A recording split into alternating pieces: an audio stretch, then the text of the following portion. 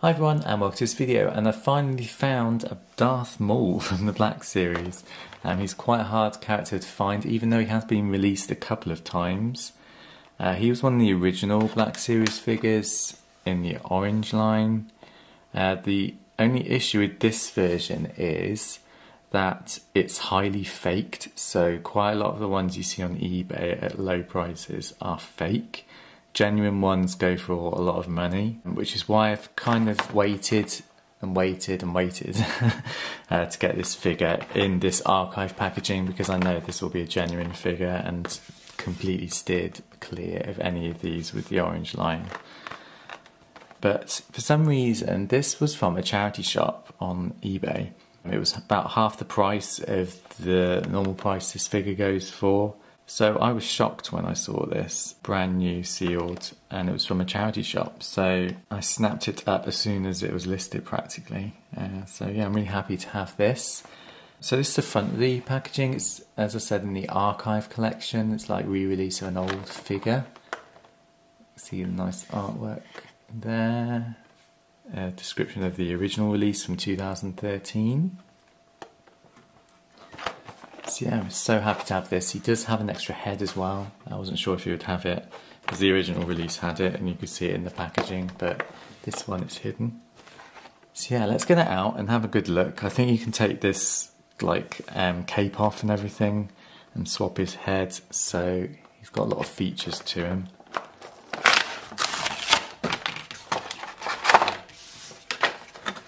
So this is him in the packaging. You see exactly what he comes with.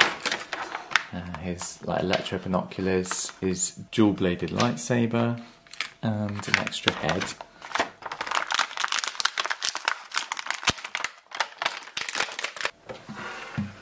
So this is out the packaging. I'll go over the accessories first. So get his lightsaber. If you've seen the movie, you know it gets chopped in half at the end. So it does come in two pieces. I presume it can actually come apart and you can use it like that as well. I'm not 100%, but I presume you can. But that's it put together. Can't quite see it on screen, but there you go. And I presume the blades come out. Yeah. So lots of different combinations you can have with that. And we get an extra head. So it looks like it might be a photoreal head. The eyes look a bit photoreal to me. I'm not sure if it's the same head. Don't know. I presume I'll find out in a minute when I take his cape off why it's got an extra head. And last accessory is his electro binoculars. I suppose they could have also included like one of those hover droid security camera things he sends off on Tatooine, but he has got a lot of accessories already, so probably didn't need that. Then we've got the actual figure himself. This is his version in his like capey robe thing. He wears this on Tatooine. The first time you kind of see him, and then later in the movie he takes it off when he's fighting. Now I've got to work out how you take this off, because I'm not 100%. I think the head is stuck to it somehow. Yeah, so that head pops off and you have to kind of manoeuvre it. It's not something you really want to keep doing lots, because you don't want this bit damaged, but you can see there the head's stuck in the robe, which is kind of a good feature. You won't lose it. And it means that the sculpt stays intact and it fits right on the character. So I probably won't display him like this. I prefer him without the robe on, so that'll probably be put away, and then you're left with a headless Darth Maul. So you just pop his head on like that, and then you've got the proper Darth Maul ready to duel Qui-Gon and Obi-Wan. Yeah, so I prefer him looking like that. He's got a rather strange mixture of soft fabric goods here, soft plastic and obviously hard plastic. His head does move quite well, lots of articulation there.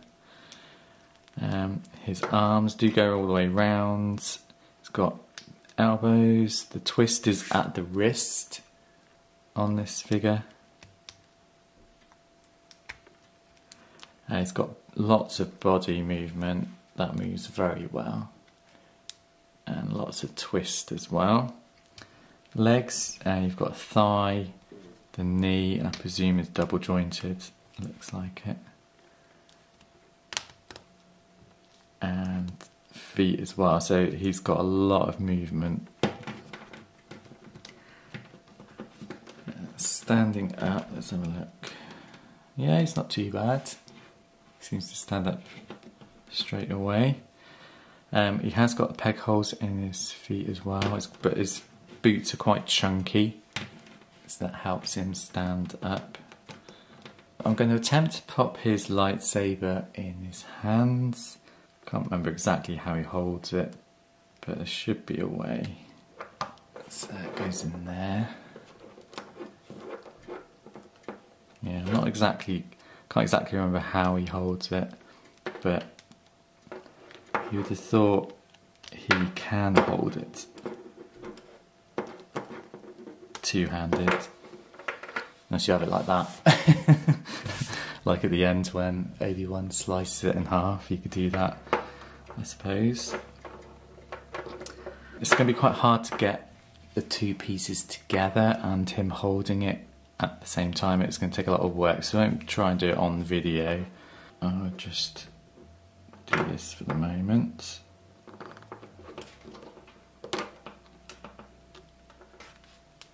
So he can hold it like that. I know he does spin it round and lots of different things in the movie, so you can just have him like that. I think he uses like force pushes and stuff at the same time, so you can kind of have him one-handed and then ready to do something with his other hand. But yeah, I think he looks quite cool like that. I think I'll have him displayed kind of like that somehow. But yeah, absolutely loving this figure. As I said, it's been a figure on my list since the beginning of me collecting Black Series. It's just been very hard to find a genuine one. I know I was aware of the archive line version, but it's just very hard to find it, and it's quite expensive, and I was just very lucky to find this one. And it was brand new as well, and half the price as the normal one. It just happened to be a charity shop selling it on eBay. So thanks for watching this video, everyone. Please subscribe to my channel, see my future videos, and I'll see you all soon. Take care, bye.